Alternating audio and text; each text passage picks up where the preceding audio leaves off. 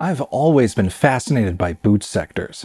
They've always held an air of mystery for me. The very first sector of a floppy disk that granted your PC the power to load an operating system, or turn it into a brick if missing.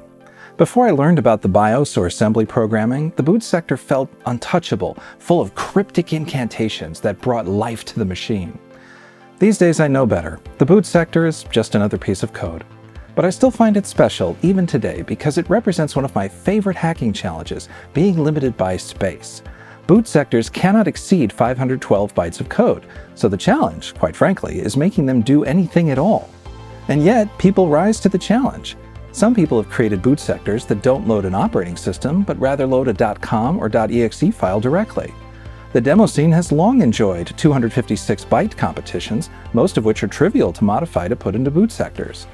Some people have created entire games that fit into boot sectors, such as a reimagining of Donkey. Oscar Toledo wrote an entire chess program that fits into 356 bytes, and has even written some books on making boot sector games. All of those are cool, but they all have limited scopes, which makes programming a little easier. What about unlimited scopes? Could you fit an entire language that lets you code whatever you want, all in a boot sector? People have written Turing-complete minimal languages that fit into boot sectors. Caesar Bloom's sectorforth, a limited scope forth interpreter, comes to mind. But recently another project was brought to my attention that crams a Lisp interpreter into a boot sector. It's called sectorLISP, and it's been proven functionally complete because you can load a Lisp interpreter written in Lisp into this boot sector program and it evaluates correctly. I think boot sectors are really neat, so today we're going to dive into the basics of a PC's floppy disk boot sector, what's inside a typical DOS boot sector, how you can get started writing your own, and how you can run it on vintage hardware. And just to make it fun, we'll do it by testing sectorLISP on an original IBM PC.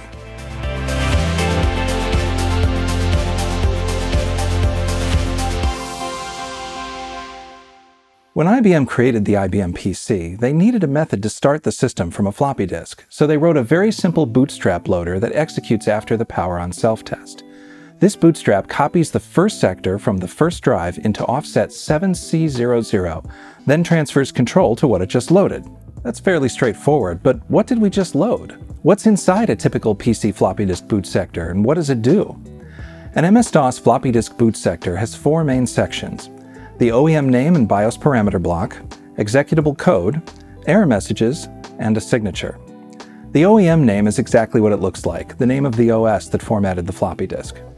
The BIOS parameter block is a table that describes the format of the floppy disk, such as how many bytes are in each sector, the number of root directory entries, and what kind of floppy disk it is. For a full description of this area, see the links in this video's description. The executable code in a DOS boot sector has one function: use the information in the BIOS parameter block to find the start of the operating system on the floppy disk, load it into memory, then pass control to it. The error messages warn the user if they inserted a diskette without an operating system and prompt them to insert a different disk. The signature is a special value in the last 2 bytes, hexadecimal 55 and AA, that most BIOSes, and MS-DOS itself, use as a magic number to determine if the entire sector was loaded correctly. If that signature isn't present, an error message is displayed. Throughout this video, you've heard me use the term boot sector instead of another name you might be familiar with, the master boot record. That's because they're not the same thing. Yes, the master boot record itself is a boot sector, but it's only installed on hard drives because it has a different structure. The master boot record gets rid of 64 bytes of code to make room for a hard drive's partition table. The partition table is used by DOS to divide a physical hard drive into multiple logical drives. Because a master boot record has less room for code, it chains to a secondary bootstrap called the volume boot record, which is what actually loads DOS. A description of the partition table and this chain loading process is outside the scope of this video, so I'll leave some links in the video's description if you'd like to know more. But now you know, floppy disks and hard drives have different boot sectors even if formatted by the same version of DOS.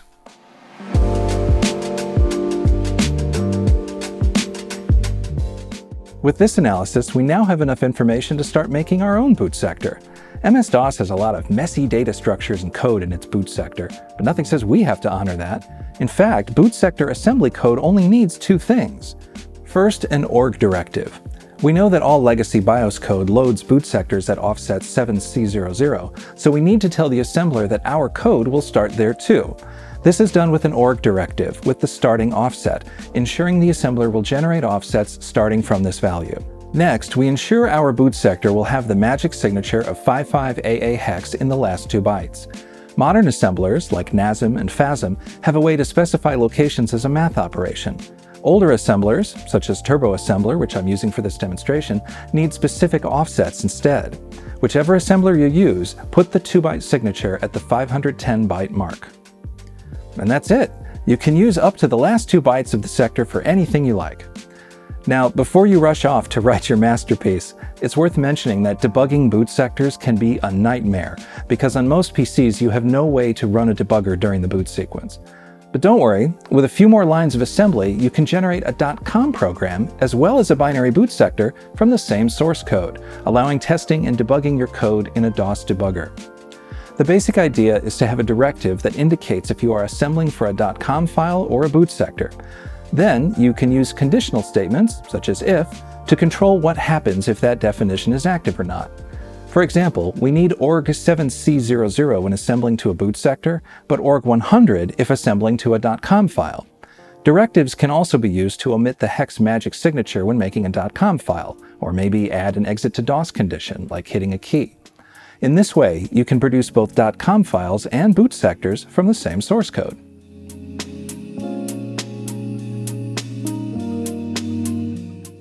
Now that you've assembled your boot sector into binary code, how do you actually boot it on vintage hardware? Most DOS versions come with a rudimentary debugger called, unsurprisingly, debug. In addition to debugging programs, debug also has the ability to read and write sectors on attached media. To write our boot sector, we copy our assembled boot sector binary code over to our vintage PC, then load it with debug. Debug loads it to offset 100 in the current code segment. To write it to the first sector on a floppy disk, we use the write command with the following arguments. For address, we use 100, which is where debug loaded our binary file. For drive, we use 0, which is the first floppy drive on the system. For the first sector, we use 0 for sector 0. And for the number, we use 1 to write out 1 sector's worth of data. Once the floppy drive light goes off, hit Ctrl-Alt-Delete to view your masterpiece.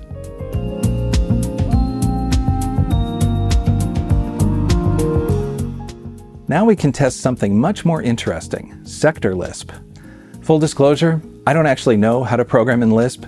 I grew up learning imperative and procedural languages like Pascal, C, and assembler. To me, Lisp source code looks like complete gibberish. While the main inspiration for making this video was to see if sectorLISP actually works, it was also so I could learn a little bit about Lisp. And what I learned was actually kind of interesting. Lisp is considered the second oldest high-level language, created in 1958. The only language older than that is Forth, and that's only by 1 year. A lot of classic language features can be traced all the way back to Lisp, such as recursion, tree data structures, dynamic typing, and higher order functions, the latter of which are cornerstones of modern languages like Python and JavaScript. Another crazy thing about Lisp is that a Lisp interpreter can be written in about 45 lines of Lisp code, which has prompted people to describe Lisp as the Maxwell's equations of software. I'll confess, some of that is over my head, so let's get back to sectorLISP and cover what it is and what it isn't. It is a boot sector that allows you to enter Lisp expressions, which it then evaluates.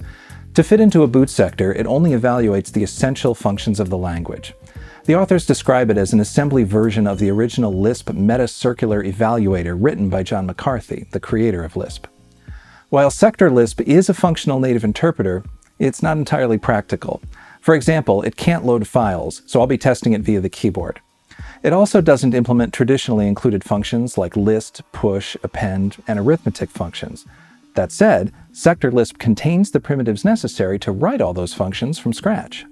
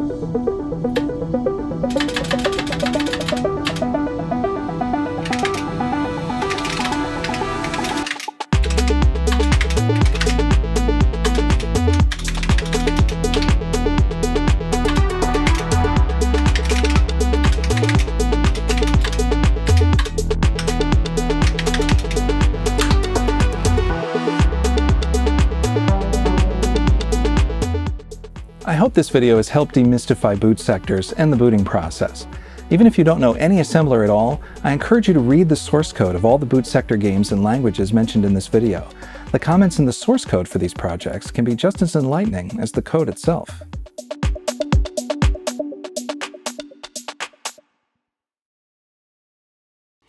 Hey, if you made it this far, I wanted to give you two little bits of trivia that I tried to work into the longer narrative, but just couldn't figure out a way to make it work in the story. The first thing is that 7C00 offset. That offset is interesting because it answers a trivia question. How much RAM do you need in an IBM PC to load an operating system? Since the 7C00 loading address is hard-coded into the BIOS, and that's right near the 32K mark, the answer is 32K.